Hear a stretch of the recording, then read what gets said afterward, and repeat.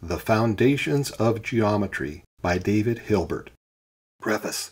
The material contained in the following translation was given in substance by Professor Hilbert as a course of lectures on Euclidean geometry at the University of Göttingen during the winter semester of 1898 and 1899. The results of his investigation were rearranged and put into the form in which they appear here as a memorial address published in connection with the celebration at the unveiling of the Gauss-Weber Memorial in Göttingen in June 1899. In the French edition, which appeared soon after, Professor Hilbert made some additions, particularly in the concluding remarks, where he gave an account of the results of a recent investigation made by Dr. Dane. These additions have been incorporated in the following translation. As a basis for the analysis of our intuition of space, Professor Hilbert commences his discussion by considering three systems of things, which he calls points, straight lines, and planes, and sets up a system of axioms connecting these elements in their mutual relations. The purpose of his investigation is to discuss systematically the relations of these axioms to one another and also the bearing of each upon the logical development of Euclidean geometry. Among the important results obtained, the following are worthy of special mention. 1. The mutual independence and also the compatibility of the given system of axioms is fully discussed and by the aid of various new systems of geometry which are introduced. 2. The most important propositions of Euclidean geometry are demonstrated in such a manner as to show precisely what axioms underlie and make possible the demonstration. 3. The axioms of congruence are introduced and made the basis of the definition of geometric displacement.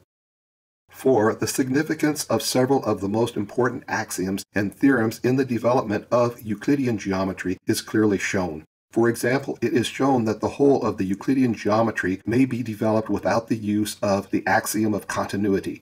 The significance of Desargues' theorem as a condition that a given plane geometry may be regarded as part of a geometry of space is made apparent, etc. 5. A variety of algebras of segments are introduced in accordance with the laws of arithmetic. These developments and discussions on the foundation principles of geometry is not only of mathematical but of pedagogical importance. Hoping that through an English edition these important results of Professor Hilbert's investigations may be made more accessible to English-speaking students and teachers of geometry. I have undertaken, with his permission, this translation. In its preparation, I have had the assistance of many valuable suggestions from Professor Osgood of Harvard, Professor Moore of Chicago, and Professor Halstead of Texas. I am also under obligations to Mr. Henry Coor and Mr. Arthur Bell for reading the proof. E. J. Townsend, University of Illinois. The Foundations of Geometry by David Hilbert. The material contained in the following translation was given in substance by Professor Hilbert as a course of lectures on Euclidean geometry at the University of Göttingen during the winter semester of 1898 and 1899.